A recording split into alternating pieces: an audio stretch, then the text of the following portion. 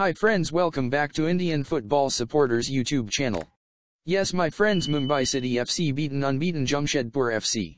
Yes my friends, again Mumbai City FC proves they are very stronger and we seen quality football today. Yes guys, let's know more about the match. When we talk about first half, yes guys, Jamshedpur FC came within change by making Narigis Valksis in bench and Ishan Pandita started today's match. Yes guys, match kickoff and Mumbai City FC scored their first goal of the match in second minute of the match.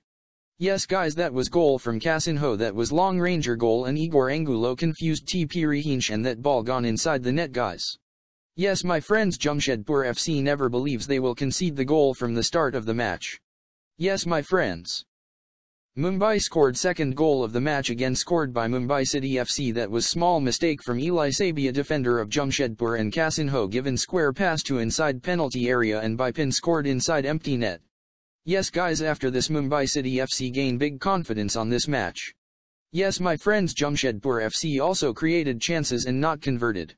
Yes guys, Mumbai City FC again scored their goal, that was third goal of the match in Mumbai City FC. Yes guys, Igor Angulo received ball on penalty area and he turned and he scores. He never given chance for TP Rihinch. We seen beautiful goal from Igor Angulo. Yes guys, unexpected scoreline for Jamshedpur and good scoreline for Mumbai City FC. Yes guys, first half ended as 3-0 scoreline, that given big joy for Mumbai City FC fans. Big joy. Yes guys, when we talk about second half, Jamshedpur FC arrived with new plan. Yes guys, Jamshedpur FC tried to score goal from start of second half and they scored. That goal was scored by Komal Thidal. Yes guys, ball gone inside the net from deflection of Bipin Singh. This goal given belief for Jamshedpur FC to equalize the score line. Yes my friends, again Jamshedpur FC scored their second goal of the match and that goal made scoreline into 3-2. Yes guys, that goal was scored by Eli Sabia.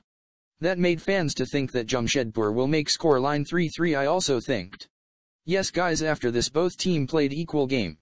Yes guys, super sub Igor Katata came as substitute and he scored again from zero angle.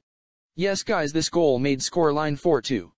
Yes guys, Jamshedpur FC again tried to score goals but failed. Yes guys, match ended as 4-2 and Mumbai won.